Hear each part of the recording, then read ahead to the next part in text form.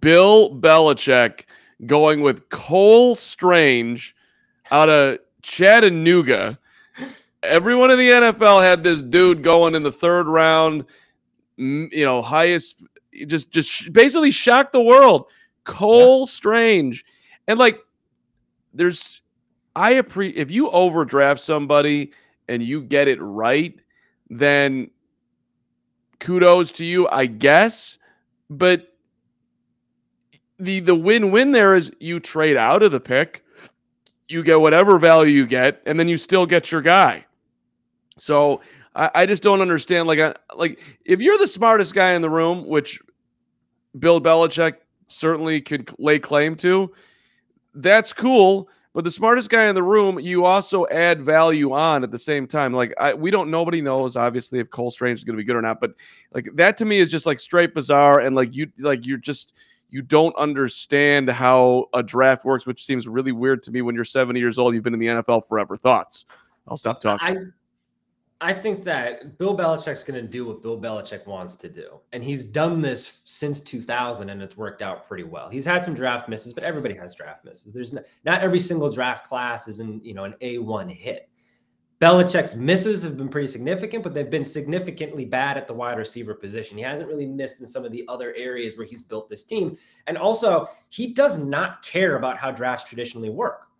This is a guy who doesn't care how football traditionally works. He basically reinvented the way that the game is approached throughout the Patriots dynasty. So we're not going to look at him and go, oh, you need to do it the way that it's always been done. He's going to do it quite literally the Patriot way. He's going to go out and he's going to find the guys that he thinks fits his system, personality and character fits that are going to fit in that locker room, guys who are going to mold into the system, not something that you have to mold the system around. And I think that, Cole Strange is one of those guys. It's hilarious to us because he's overdrafting him by a significant margin. But then again, this also looks like, and not the Cole Strange pick, but the Patriots in general, look like they're on the other side of kind of the tumultuous post-Brady breakup year where it was nasty. The Patriots dynasty's dead. The empire has fallen. Look at what they did last year with Mac Jones. Bill Belichick, if there is one coach in all of the NFL that I am going to bet all of my money on, he's going to be able to figure out a way to make something work and to bounce back, it's Bill Belichick. And this Cole Strange pick, this might be something we're looking back at in a couple of years and going, turns out it wasn't that big of a deal because guess who just won the Super Bowl again? Bill Belichick. And he did it with Mac Jones and he did it with Cole Strange and he did it with all of these other guys. He does it his own way. And that's why he's won so many Super Bowls and he's the greatest coach of all time. I mean, it's hard to fault it. Easy to laugh at it, hard to fault it. So I just want to take a run at him, which would be do it.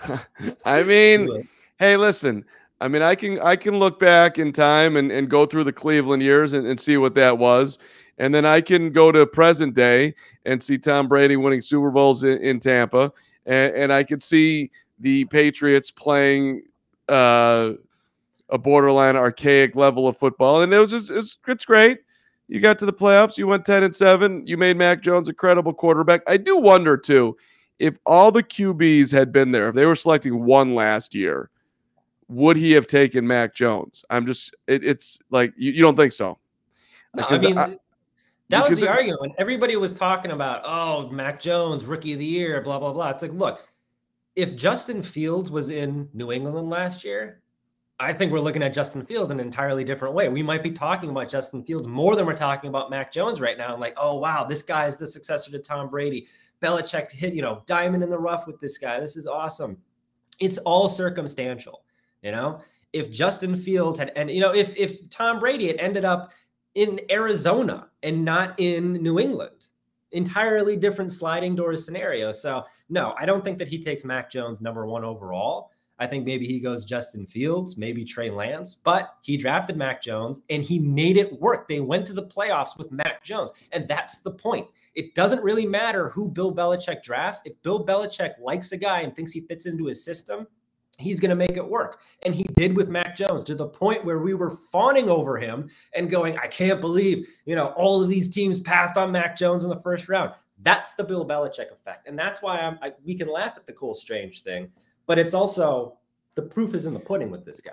Okay. All right. We'll move on from Bill. I look forward to this ending in a bad way, which is definitely on the table.